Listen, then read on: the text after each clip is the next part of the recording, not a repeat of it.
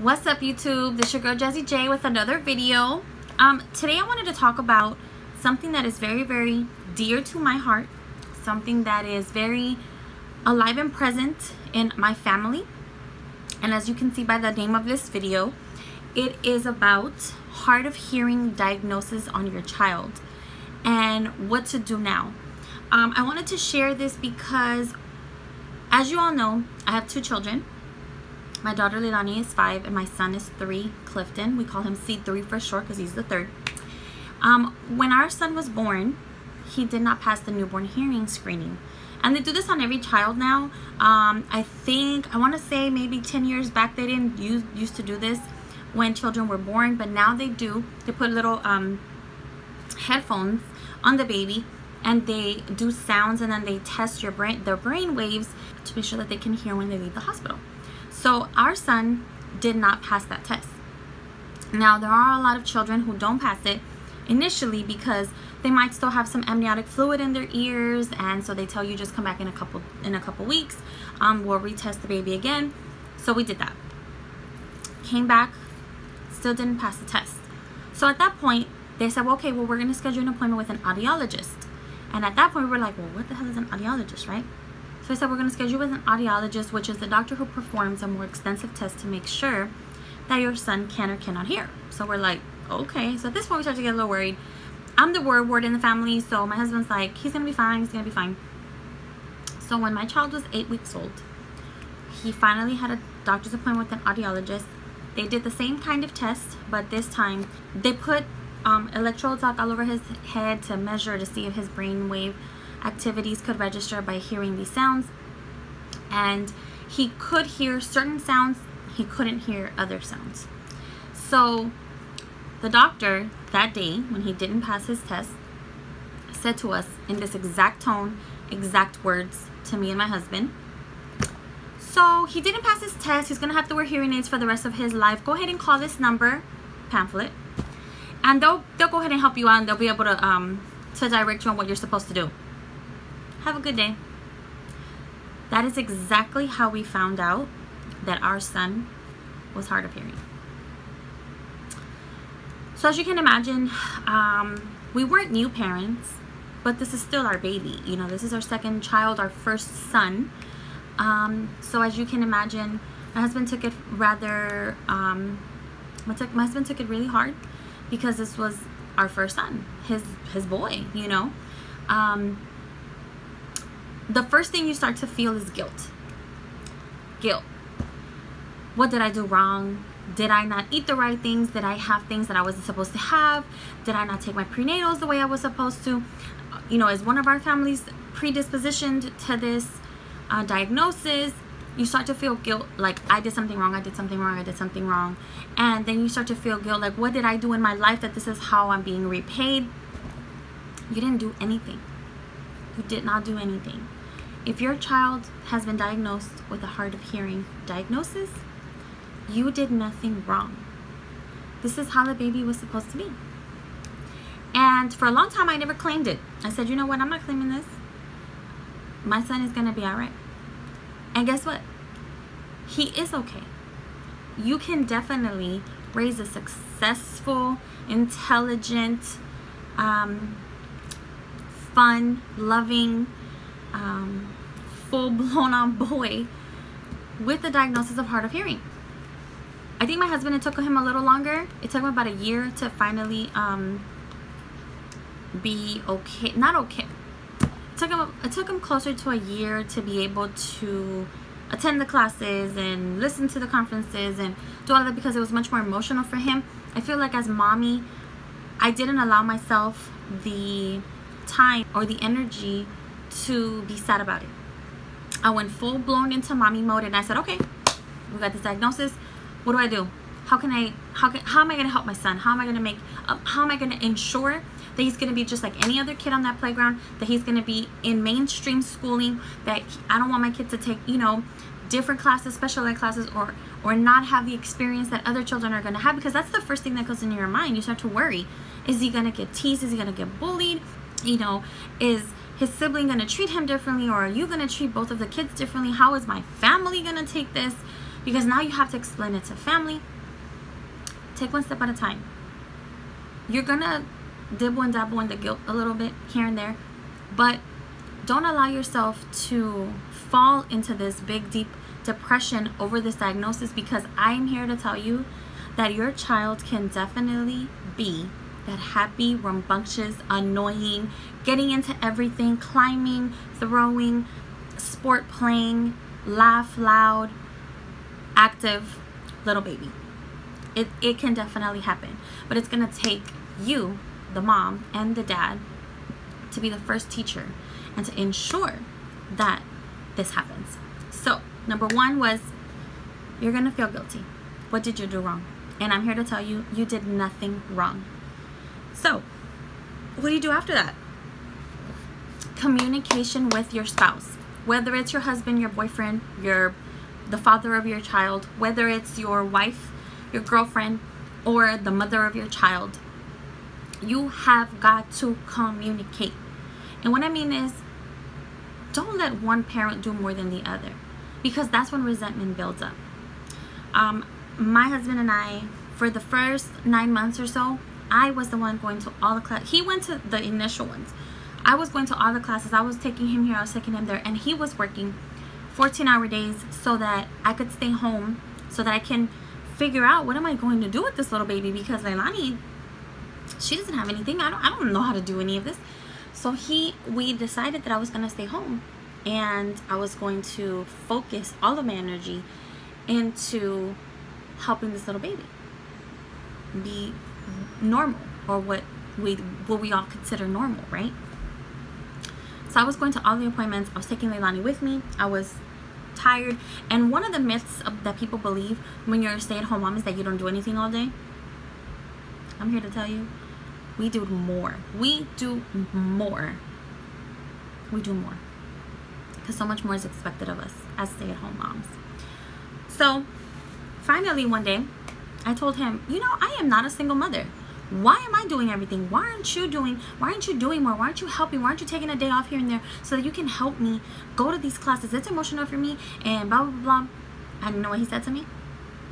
I still wake up every single morning praying that this goes away. So then I felt selfish for pushing him to help me more, when emotionally he wasn't capable of doing that. And you know, as men, they have to put this big facade and this big wall up, like nothing bothers them, like they're not emotional, but they are. These are their children. And I found to believe that if a man's heart cannot tenderize because of their children, there's something really wrong with that man.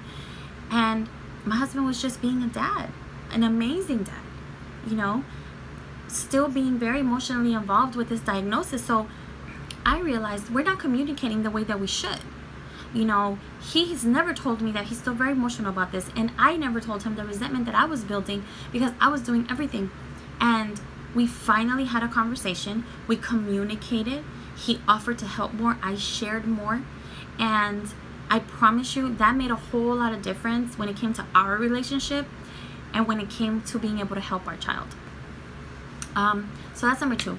Communicating with your spouse or whoever it is you have a baby with, and making sure that you guys understand each other. Not one person isn't right and the other person is wrong. No, you're both right, because you're both entitled to feel the way that you feel about a diagnosis when it involves your child. So please remember that, that you both have equal parts in the emotions that you feel about this diagnosis, because you're the mom and you're the dad. You both love this kid equally. So communicate with your spouse. The next thing that I did after that was, you have to communicate with family. This can be tricky because you're trying to be calm, you're trying to be understanding, you're trying to not stress yourself out about this diagnosis, and the minute you tell your family, because your family loves you so much, they take it to 100. Well, what? So, okay, so then what does that mean? He can't hear? So what are you supposed to do? And if you have a parent like my dad, where he completely refused to believe that this was true. He just kept saying, he's too little, the doctors, there's no way for the doctors to know, he's too little, this, you know, he's gonna grow up and he's gonna be able to go back and tell the doctors that they were wrong. That wasn't helpful to me. And he felt that if he accepted the diagnosis, that he was being a bad father to me. that he wasn't being strong enough for me, that he wasn't showing me support by accepting the diagnosis, but it was the complete opposite. And I remember my mom, when I told her one day, and then the following day I spoke to her, and she told me, you know, I think I'm hurting more than you. And I said, how? That's my baby. And she said, no, because I'm hurting for my grandson and I'm hurting for my daughter. So I'm hurting more than you with this diagnosis because I want to be able to help you. And I know how you are. You're very emotional, and I don't know how to help you. I don't know how to verbally encourage you. I don't know what to say to you because this is your child and I'm a mom and I don't know what to say to you. And so I remember my mother-in-law said the same thing to my husband. Like, you know, this is hard for all of us. I'm here. Whatever it is you need, let me know. But I knew that my mother-in-law as well was hurting more than we were, because she was hurting for her son and she's hurting for her grandchild. So I think when you communicate with family, you should be very open and honest about what the diagnosis is. If you don't really know much about the diagnosis yet, tell them that. I don't really know what this is yet. I'm still learning. All I'm asking is that you guys are supportive and happy, and don't treat my son any differently. Don't treat my child any differently, because there's nothing wrong with him. You know, there's nothing wrong with him. So communicating with family. I remember my niece, Bailey. The first time I brought the baby over after he got his hearing aids, I brought him over to my sister's house, and she looked and was like, Thea, what is that? And I said, oh, he just needs a little help hearing sometimes. She goes, oh, he can't hear? I said, yes, he can hear you, but sometimes he can't hear the f, the s, the h, the sh. And she's like, oh, okay. End of discussion. Be honest with your family. Whether they're little, whether they're older, be honest with your family, because if you don't make it like it's such a big bad deal, they're not either. They're not either. They're going to take their cue from you. So communicate with your family. Now, where do you go from here? Where do we go from here? We found it very hard to get reliable, honest help. If it wasn't for John Tracy, and they are not paying me to make this video, if it wasn't for John Tracy, I don't know where we would be today with our child.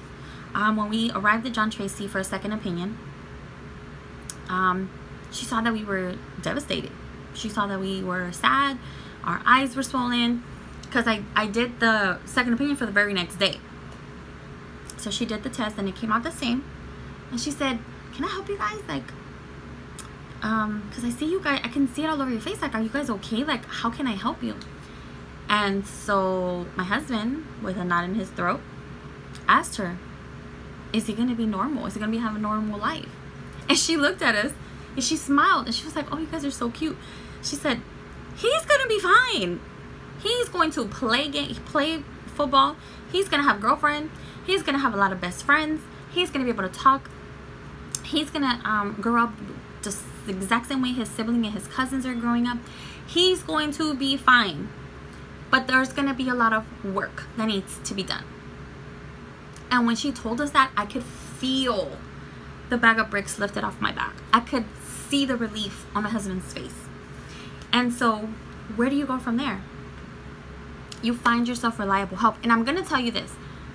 Nobody out there is going to hold your hand to learn these steps. I had to learn everything by myself. I took online parent advocacy classes so that I could learn what the law says about the rights that my child has, whether it be to purchase the hearing aids, whether it be for insurance purposes on what they cover, for children who are born with severe to profound hard of hearing, which before used to be called deaf. Now it's called hard of hearing, and they just give you the module. So for example, my son is mild to moderate hard of hearing. Then there's moderate, there's mild to moderate, moderate to severe, and then severe to profound. And so it just goes in stages. There are a lot of insurance companies who will try to play you and say, oh, we don't cover that, we don't cover that. If you prepare yourself and learn the law and know what things your child is entitled to by law, it doesn't matter what they want to cover, it doesn't matter what they think. They're going to have to help you. School districts. Your child is going to have to go through what is called an IFSP, so it's an individual family service plan. And I'll make more videos going more into depth about these things, because you know, I found a passion to help parents that have children with special needs. I don't personally feel like my child has special needs, because my child, you would never know he has hearing aids. But there are other children who have special needs that are more severe than the one my child has, and nobody helps you. There's a lot of people that the less you know, the better for them, because it makes their job easier. The more you know and the more you put these people to work, the less they want to help you, but they know that you're prepared and they can't shy away from you. School districts, if you don't know what the plan is supposed to look like, what rights your child has under the law, with specifically for school districts, they're gonna walk all over you. Audiologists, you have to find yourself a doctor that you trust, that they know, if I send you 5 emails in one day, please trust and believe that I'm a paranoid mother and I need answers. You find yourself a doctor that you're comfortable with, that doesn't judge you for your crazy, that knows that you're gonna be on top of everything that has to do with your child and moving forward with that diagnosis. For myself, because I was a stay-at-home mom, now mind you, I don't want to make it seem like I didn't have anything going on. No, I had a toddler, a newborn. I was a stay-at-home mom. I was in school for trying to get my degree, and I was still running a household. You still have to cook, clean, wash. My husband's working 14 hours a day, making sure that we can make ends meet, because I'm at home with our children. And you have to divide the work, and his work was outside of the home, my work was completely inside of the home with the children. So prepare yourself in the sense that you know what you're talking about, and you know the things that protect you as a family when it comes to helping your child with this diagnosis. You are your child's first teacher. If you're okay, your child's going to be okay. If you're prepared, your child's going to be prepared. If you're learning, your child is learning. So prepare yourself by finding yourself a team, and you create this team on your own. Don't allow them to just give you a team. When I mean by they, I mean by the doctors, I mean by his teachers, I mean by the school districts. Don't allow people to just tell you, oh, these are the people you're going to get. No. Get a notepad, get some pens. I always kept a black and red pen, because I wrote my questions down in black and I wrote the answers down in red. And if I didn't understand something, then I brought a different color out, because I was going to ask the question again. I would send emails out and print them out. Keep your paper trail. I mean, there's so many things, and like I said, I'm going to make another video where I'm going to go into deep information as far as the IFSP, which is an individualized family service plan, when it goes into the IEP. All of these things that I had to learn on my own. I'm going to continue to make videos, because I want to help parents as much as I can, to give them the tools that nobody gave me. It's hard. There's days where I cried. There's days where I would lock myself in the room when my husband was off, so that I could go on the computer and read for hours about the laws that protected my child the day before the IEFSP was to be conducted. I mean, I went through a lot, and I know that other parents out there are going through a lot, and I feel like it's really hard, and you have to do all the learning on your own. And so this is why I'm sharing my story with everyone, because I want people to know that there are people out there that will help you. It's just a very few. So that's why I'm making these videos, and I'm going to continue to make more videos to share other parts of the process more in depth. The last thing I want you guys to know is that success is possible. I look at my child now. He's 3.5. He's in mainstream preschool, and if you didn't see his hearing aids, you would never know that he wears them. He has full-blown conversations. He sings, he dances, he plays, he gets on my nerves, he fights, he does everything that a regular 3-year-old will do. So I want to throw it out there. I want to get through to parents who might feel like right now their child was diagnosed and they see no light at the end of the tunnel. There is definitely a light so bright at the end of that tunnel. You just have to put in the work. You have to educate yourself as far as your child's diagnosis goes, and push forward, push forward, push forward.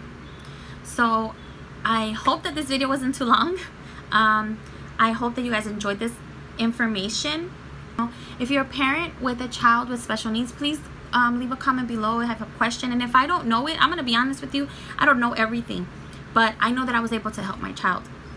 I have a wonderful team in my corner. You know, I have one of my cousins. She is a special needs high school teacher, and I, you know, would bug her all the time and ask her questions. And she's on the other end of the spectrum. She works for the school districts. She conducts the IEPs. And so I found it very knowledgeable to be able to contact her because she was raw and honest with me. So I love you, Brittany. Thank you so much. I love the team that I had. You know, my mom, my mother-in-law, my friends. I mean, my husband.